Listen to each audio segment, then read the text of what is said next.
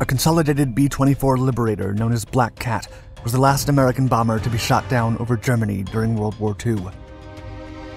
On the morning of April 21, 1945, days before the end of the war, the 466 Bombardment Group sent 137 B-24s to a mission in Salzburg, Austria. The operation should have been cancelled before takeoff because of poor weather conditions, but the group still left the base in Norfolk, England, to carry out their 230th mission. The squadron soon realized the endeavor was impossible, and the pilots were forced to return. However, as they flew over the heavily defended city of Regensburg, they encountered heavy resistance. The Liberators would give it their all against a desperate enemy ready to put up a frenzied and hopeless charge that missed most of its targets. But the Black Cat wouldn't be so lucky.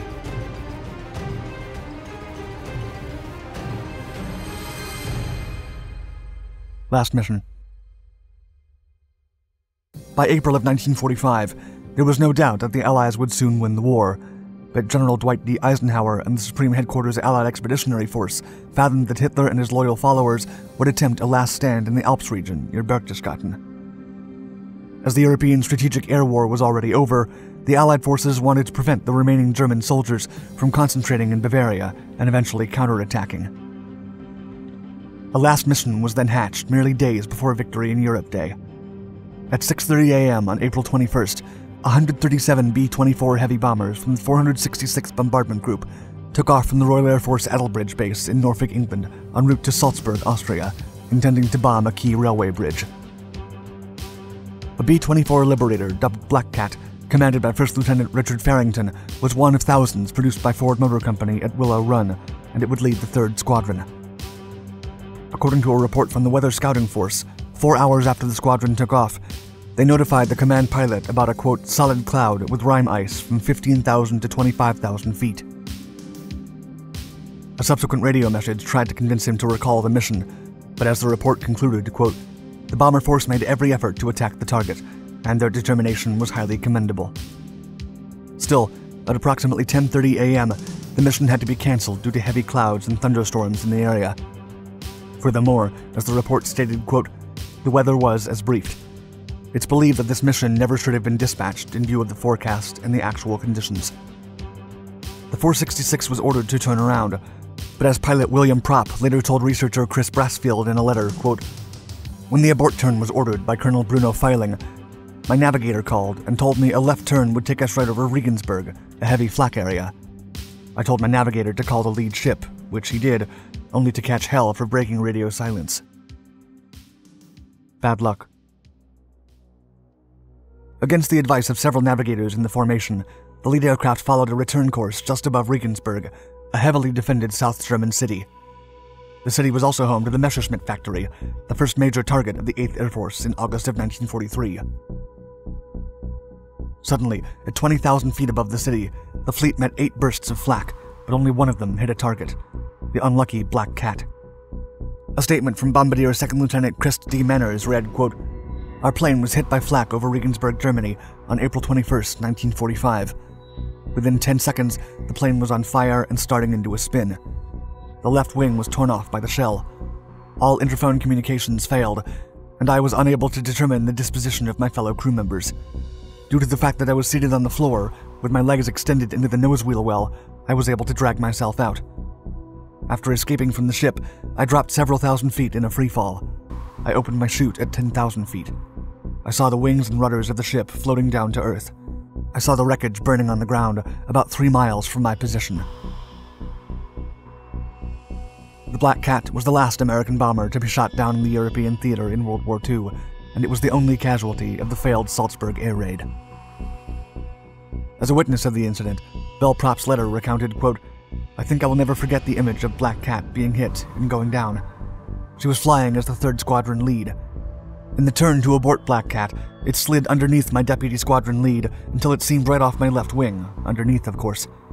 I can still see the flames coming out of the bomb bay just before they tell me it exploded. As a shell struck the Black Cat's left wing, the aircraft irremediably crashed into the pastoral fields of Oberkinkhofen. Only tail gunner Albert Siradarian and bombardier Chris Manners survived out of a 12-man crew. The Black Cat's radio operator, Howard Glenn Goodner, had written a letter to his family a few weeks before while on a break on the British shore. In a bittersweet note, Goodner wrote, quote, "Just hoping the war ends soon and we can all get home again." Tragedy.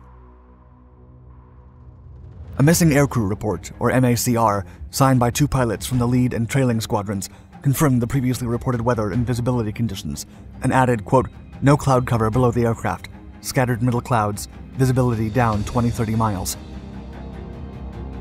While the rest of the world rejoiced about the end of the war on May 8th, the War Department communicated the Black Cat tragedy to the crew's families. However, the accounts had been unclear, and it was initially thought that 3 crew members had survived. But Propp indicated that his crew only reported 2 shoots coming out of Black Cat. Manner's testimony continued, quote, "I saw 1 shoot besides mine. That was the shoot of Sergeant Albert Seradarian, my tail gunner. No other shoots were seen. Sergeant Seradarian and I were taken prisoner immediately after reaching the ground. It's my belief that all other crew members were killed in the crash. Sergeant Seradarian was caught in the spin and remained motionless in the ship. Only when the fuselage broke behind the camera hatch was he able to fall out. He told me that he had seen Sergeant Brennan and Sergeant Peterson, the waist gunners, making a futile attempt to reach the rear hatch exit. At the time of the above incident, Captain Weiser was in the co-pilot seat, which in my estimation made his chances for escape almost impossible. The above statement contains the facts of the incident as I saw and lived them." Both survivors were taken as prisoners by the Germans, but they were released a few weeks later.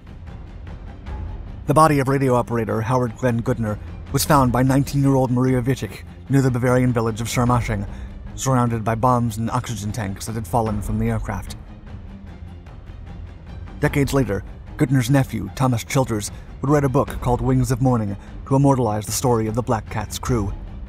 In it, he chronicled the events of that unfortunate day and revealed, quote, "The plane being shot down at the very end of the war. It has haunted my family for so many years, and I finally went to Germany and found the crash site." When his grandmother passed away in 1991, Childers cleared out her house and came across more than 300 letters Goodner had sent during the war. As a historian specialized in German culture and politics, Childers had found a treasure. He then put aside his academic research and dived into his uncle's story. He went to Bavaria to meet Maria Wittig, and the old lady was able to recognize Goodner from pictures. She said, quote, "I can see him before me." The incident also affected many other lives. Robert Layton, the pilot's cousin, expressed, quote, "My family just never got over it. My aunt, Richard's mother, never could move out of her house until the day she died a few years ago. She wasn't mental, but she just couldn't get it out of her head that Dickie might have been in an institution all these years. She thought he'd come home, and she would have moved. He'd never be able to find us." The author also discovered that not only was Black Cat the last bomber shot down over Germany before the declaration of peace, but that the crew shouldn't have flown that morning. The tragedy that cost the lives of 10 brave men could have been avoided. As Propp wrote in his letter, quote, "The human interest story is that most of the crew were on their final mission, and so near the end of the war, too." In their memory. The event's repercussions have rippled throughout the decades. Childers recounted, quote, "This farmer started scratching around in the dirt, and he pulled out a .50 caliber machine gun bullet. I was speechless. Every year when they plow, parts of the plane come to the surface." The survivors of the 466th never forgot their fellow airmen and wished to memorialize their tragic fate on a postage stamp. It was a long shot, but they submitted a petition to the U.S. Postal Service.